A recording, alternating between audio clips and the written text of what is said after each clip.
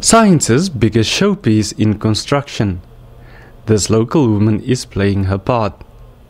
Priscilla Malga started as a general worker at the SKA project in 2011. She took the opportunities on offer and recently qualified as an artisan. I don't think this is where it's going to stop. I still have future plans to further my studies and qualify myself in a higher position. The SKA has sparked interest in science among the youth.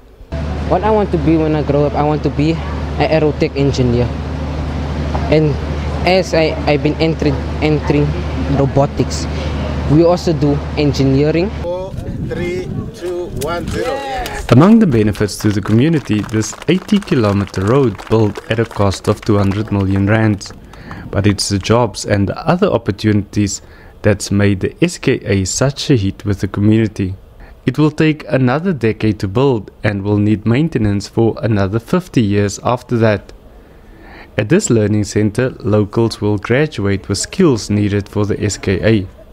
We're still going into SKA Phase 1 and SKA Phase 2, which will be funded at over €1 billion by the international community. So it's important when you use South African resources that you attract investment to South Africa, and we have successfully worked to do that.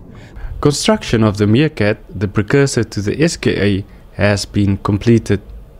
The SKA will explore the deepest, darkest secrets of the final frontier, and local communities have been asked to use the opportunities it brings to reach for their own stars. Ulrich Hendricks, SABC News, Carnavon in the Northern Cape.